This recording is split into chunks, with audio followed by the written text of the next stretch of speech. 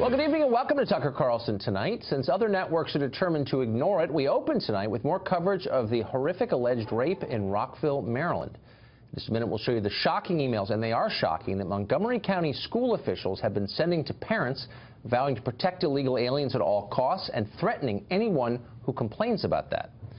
But first tonight, police say they have ample evidence that the accused illegal immigrants Henry Sanchez Milan and Jose Montano are guilty. But Sanchez now has a squad of lawyers saying that he is, in fact, innocent. Watch. Well, you know, it just seems that the physical evidence is not there. There's no scratches, there's no bruises, there's no injuries like that. There's physical evidence of both a rape and sex assault, yes. She's absolutely adamant that she did not want this to happen whatsoever at all. Well, David Moise is an attorney, a partner at the firm representing Sanchez Milan, and he joins us tonight. Mr. Moise, thanks a lot for coming on. Thank you, Tucker. There are reports that you all plan to argue at your firm that the rape was, in fact, consensual. Two men, one of them a legal adult at 18, the other 17, and a 14-year-old girl in a high school bathroom. How could that in any sense be consensual? Well, Tucker, this is an ongoing case. This has just happened last Friday. And yes, the preliminary indications we have was this was a consensual encounter, not a rape in any sense. Between two guys, 17 and 18, and a 14-year-old girl in a high school bathroom. I mean, you'll pardon me if I seem astonished that you would be bold enough to assert something like that. That seems insane. It certainly seems horrible that that would occur in our schools, even consensual. It seems like something that we wouldn't want in our community. But that doesn't have anything to do with whether or not it was forced or coerced or in any way illegal. But I mean, but even saying that out loud, I mean, is in effect an attack on this girl who told authorities that she was raped. So is your argument going to be that she invited sex with two men in a bathroom at her high school in the middle of the day and then lied that it was rape? Tucker, I think what you're going to find is as this case goes on, there is a lot more evidence that will come out. And all of us involved are ethically constrained from discussing details. But this case will go through the course, and the system will have evidence that comes out. It's not just what has been the initial sensational headline. So I mean, you're a partner in a real law firm. You weren't assigned this case. You apparently took it voluntarily. Why did you do that, and who's paying for the defense of this guy you're representing? Well, I don't know that I'm going to get into details of who. His family retained us. His father is in this country and hired us to do this case. And this is what we do. We represent people who've been accused of crimes. It's what our nation has done since its founding. But why wouldn't you, quote, get into details of who's paying you? Why not? I'm bound by many ethical considerations, such as what I've been told by my client, what I know about the case that cannot be made public. And so I've got larger responsibilities to my job and my license and my practice and my client that I can't talk about everything. So this kid was facing deportation. If he's found innocent, if you get him off on these charges, will you continue to take up his case to keep him in the United States? You know, I don't do immigration law.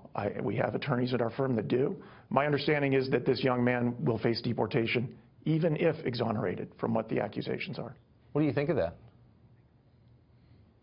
I think that's a larger issue that I'm not hired or paid to talk about. But I can tell you that the focus right now as an attorney and as a human being is on making sure that our children are protected, making sure that the bottom line of this story is found out, the truth one way or another.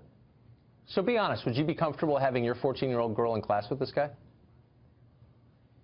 I have two children. I live in Montgomery County. They're young children. They're not in school yet. But I want nothing but safety for my children, their friends, my family, and everyone in my community. Right. Well, okay, we all do, but that's not answering the question. This specific guy, your client, would you feel comfortable having a loved one go to school with him? I don't know him. I literally don't know him. And I can't begin to answer that question about a single specific individual.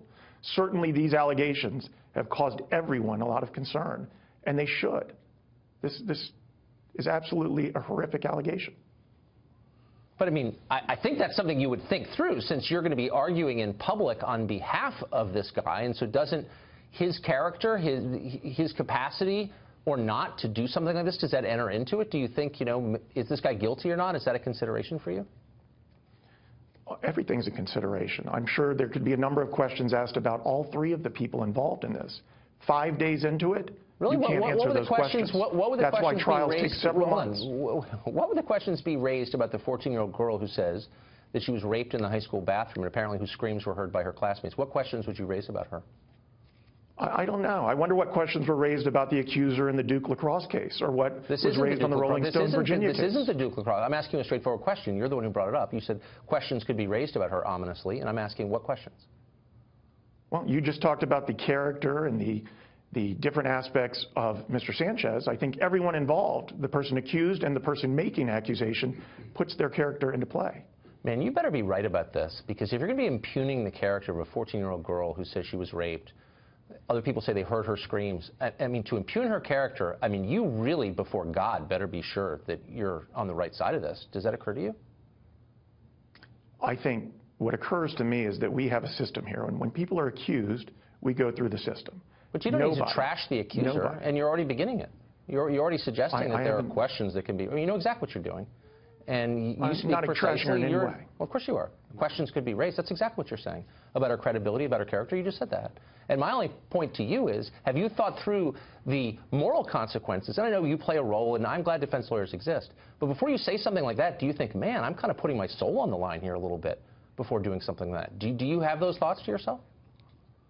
I'm a human being, and I have all of those thoughts. I think as we learn more about this case, and as you see more of the facts, everyone will be able to evaluate this case. Okay. It is day 5. Yep, that's true. And there's a lot of things we don't know, but I mean, that's, I think, should be a consideration for you. Finally, can you see why, and you have said, look, his immigration status is irrelevant, but can you see why people don't think it is irrelevant? Because he was in and out of U.S. custody a bunch of times, federal custody, and then state custody in Maryland, and he was let go, and now he's accused of a violent rape against a child. So if he had been deported, as he should have been legally, you'll concede, we wouldn't be here today. So why is his immigration status irrelevant? It sounds like it's very relevant to me. His immigration status is irrelevant to whether or not he did it. And my job is to defend him and to try and get to the bottom of the facts of whether or not he did. So it isn't relevant to the issue of whether or not this occurred. And that is exactly my point in that answer. Well, I mean, but he wouldn't have been in the school. He wouldn't have been accused. He wouldn't have retained you. The girl wouldn't have questions raised about her character if he hadn't been here, right? Right. This also isn't the first sexual assault case where I've ever been hired for. And many of them are citizens, natural-born citizens. Right. So it's not an issue of whether or not people committing these crimes are immigrants. It's whether or not these crimes are being committed. Well, people who already have broken a crime and shouldn't be here in the first place wouldn't have committed the crime if they weren't here. But maybe that's too obvious. Mr. Reeves, thanks a lot for joining us tonight. Absolutely. Thank you, Tucker.